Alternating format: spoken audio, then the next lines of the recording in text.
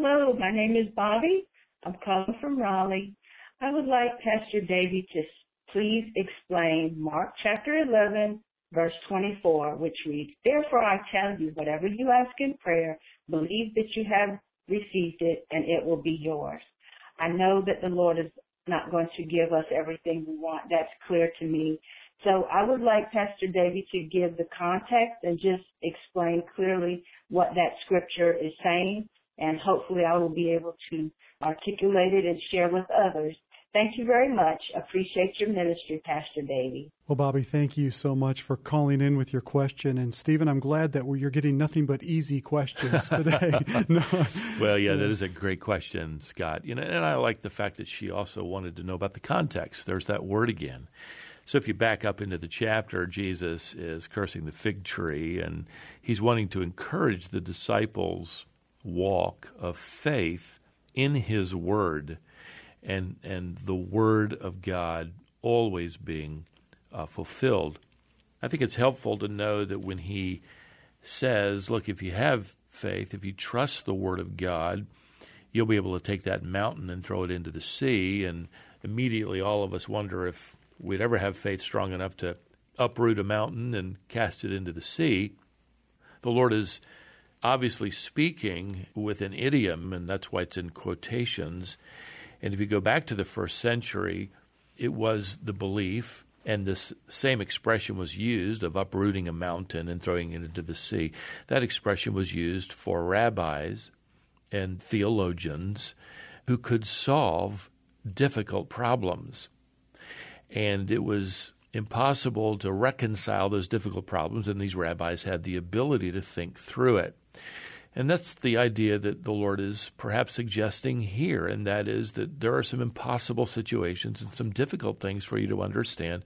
You take them to the Lord, and the Lord will resolve them eventually. He will solve the problem eventually.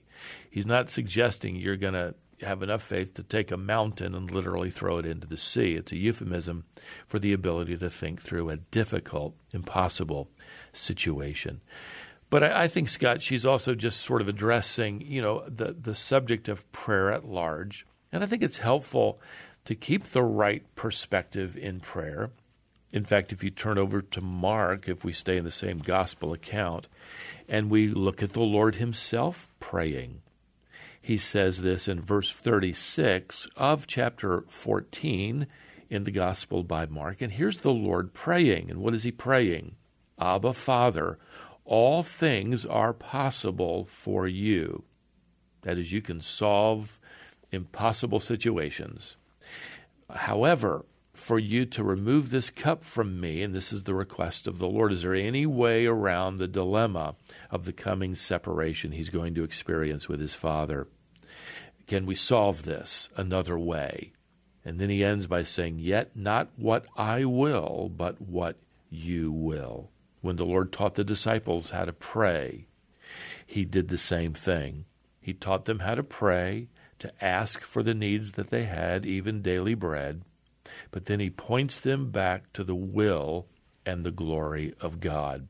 So if you can keep that in mind as you pray, yes, you present your needs to him. Yes, you have some really difficult things that need resolving. You present them to him, and you trust his word, and you know he hears you, and eventually acknowledge the need for his will to be done.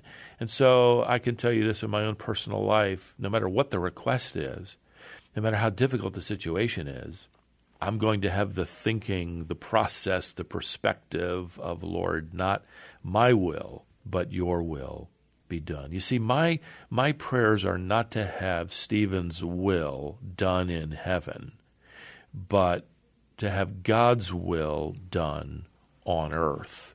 And that's the prayer that he delights most in.